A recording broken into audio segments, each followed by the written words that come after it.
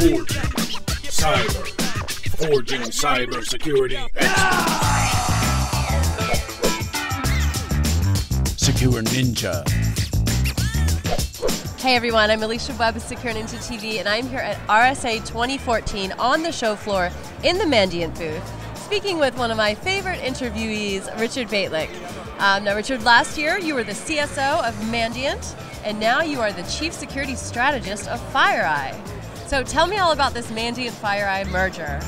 Well, thanks for inviting me back, Alicia. And what happened, many of you may have heard of the news, in December of last year, FireEye acquired Mandiant for about $1 billion in stock and cash. And what's happened is, if you can see the screen behind us here, it says Mandiant, a FireEye company. So all of the professional services that people know Mandiant for, the incident response services, vulnerability assessments, response readiness assessments, all that sort of personnel type work, that's going to stay a Mandiant offering. Everything else we did, software and such, is now part of FireEye. So I'm now at the FireEye group, but if you have a breach and you need to call someone for help, go ahead and dial up Mandiant. We're going to still send people out to help you. Now, I'm familiar with what a Chief Security Officer does, but what exactly is a Chief Security Strategist? Well, a strategist is a person who tries to look a little bit beyond just the tools and tactics that we use to try to secure networks, and tries to take it up a couple notches. So for example, in my time in the military and in the Air Force, we would start out with a goal. Like, what is it we're actually trying to accomplish? Like, remove Iraqi forces from Kuwait or something like that. And then you have campaigns. These are the things that you're going to do over days, weeks, months perhaps to accomplish that goal. Underneath that, you have operations that you run and the tactics that you use, and then the tools. So while I'm not trying to discourage anyone from buying tools, we're obviously at RSA where all these sorts of things are around us, really you should start and say, what's the goal we're trying to accomplish? What's the strategy we're going to use to implement that goal? And then let the tools and stuff meet those needs. So as a strategist, my goal is to try to help people understand that. I also provide outreach to the United States government. I testify. I work with think tanks. I have a second hat now I wear. I'm a senior non-resident fellow at the Brookings Institution, so I try to help them with their cyber angle. So it's a nice bridging between my world of the technical that I used to do and now some of the policy, because obviously the policy people need our help, and frankly the technical people need the policy world to get their job done too. Right. What are some of the recent security issues you've been working on lately? Well, I'm not working on it directly, but I am really worried about Bitcoin. If you follow me on Twitter, I'm TAO, Dow Security on Twitter, and every once in a while I talk about this. I'm worried because Bitcoin has become so valuable, it's becoming not only the currency that intruders use, but it's also a target of activity. Just today we saw that Mt. Gox, which is one of the exchanges where you could trade in Bitcoin for US dollars and vice versa, is closed. And there's a document that's circulating that appears to be leaked from them that said they went down because 744,000 Bitcoins were stolen from them. If you do the math with Bitcoin at several $100, $500 or whatever a Bitcoin, that's a lot. It's hundreds of millions of dollars.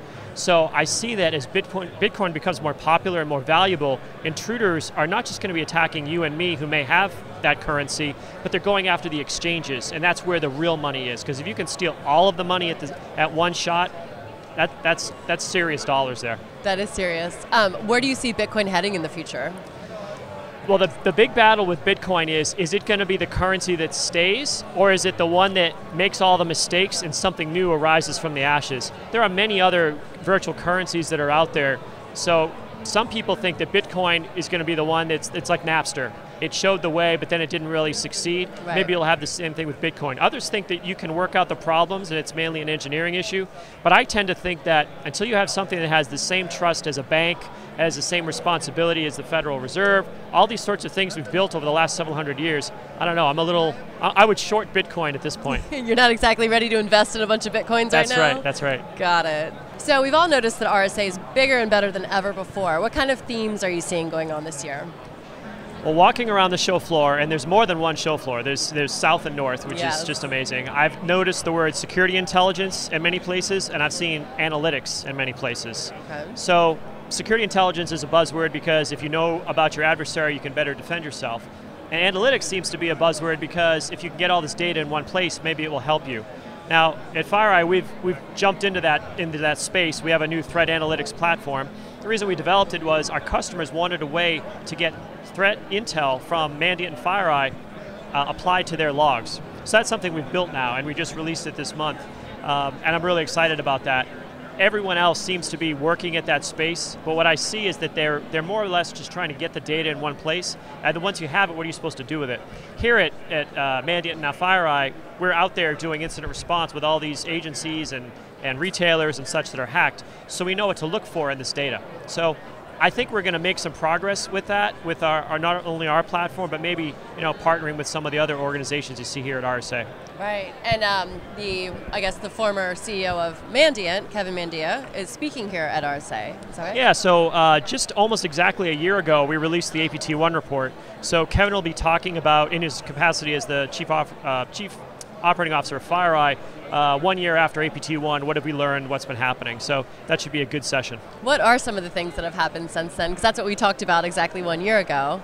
Yeah, so, well, I'd say the biggest thing that happened was he whose name we shall not speak, Edward Snowden, there I said it, he, several months after the APT1 report came out, he dropped all of his documents, and that completely changed the national and the international discussion. It started out being one of, what are we going to do about the Chinese threat, and quickly turned into, what are we going to do about the NSA threat? And I mean, just a couple steps to our left is the NSA booth. Mm-hmm. So it turned a group that was stealing information for intellectual property theft, it took the spotlight off of them and turned it onto an agency who's trying to defend the country and who's conducting normal espionage. So that's what's happened.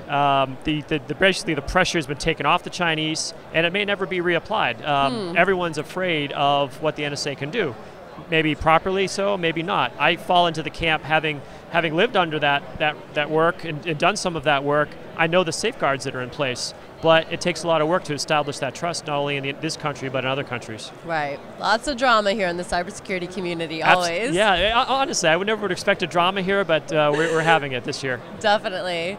Well, thanks so much for speaking with us. We'd love to check in with you and see what's going on from time to time, so it's been a pleasure. Thank you, Alicia. Nice to see you again. Definitely. You too. And good luck with FireEye. Thank you. We'll have to stop by the FireEye booth and see what's going on. All right. They're right across the way. Definitely.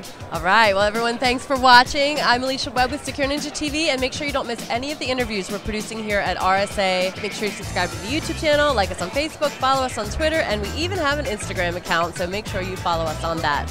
I'm Alicia Webb. Thank you for watching. Secure Ninja TV is brought to you by SecureNinja.com, a world leader in cybersecurity training and certification. Our master instructors will help build you into a highly skilled and marketable security professional.